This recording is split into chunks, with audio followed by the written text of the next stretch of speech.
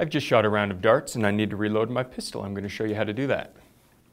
First thing you'll want to do is get needle nose pliers so that you can pull these out without pulling the feathers out of the dart.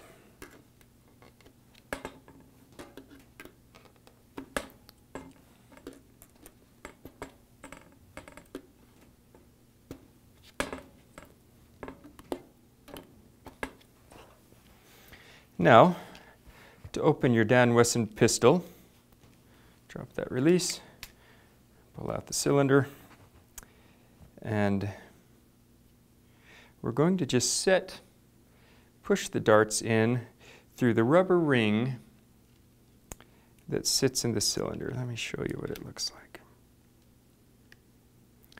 You can see that we've got a rubber ring in there, and you can pull it out, but you might as well just leave it in and push the darts through there. So I'm just going to push those in by hand. You can see that I don't need to remove the cartridges from the gun. It rotates freely, so you can just move that how you like. And then with those seated in, I just take something to push them in the rest of the way.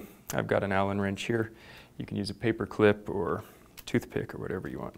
And I'm just going to push those in.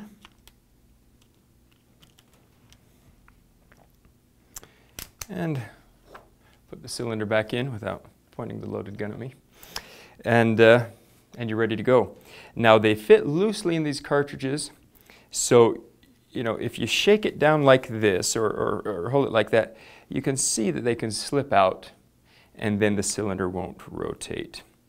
So you're better off holding the gun level or up like this, always pointing it in a safe direction, of course.